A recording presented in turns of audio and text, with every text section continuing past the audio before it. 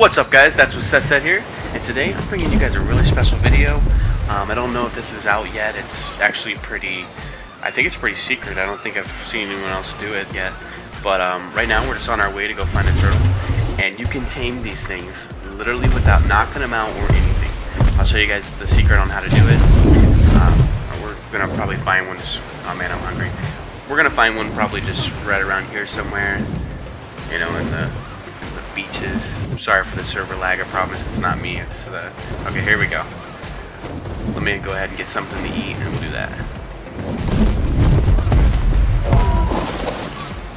Okay, so what we got here is we got a low level, but let's see what we got over here. This is a level. Come on, 9. Okay. All right. So this is a much better level. We'll go ahead and try to tame this one. So here's what you do. You're gonna let me get some food real quick. Make sure I'll be good for the little bit. So what you're gonna do is you're gonna jump on it. Okay, you're gonna jump right on the back like this. All right, I know this looks a little silly. We're walking around. It's like, wow, this is weird. Let me get some meat real quick. And what you're gonna do at this point is you kind of just need to bend down a little bit to get right up on top of its head. Okay.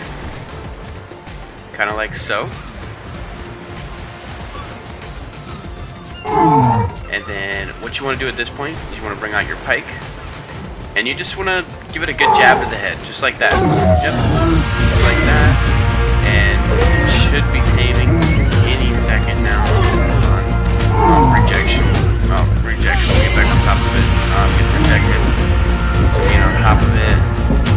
Alright. So then it's not mad anymore. So then you're going to want to do it again.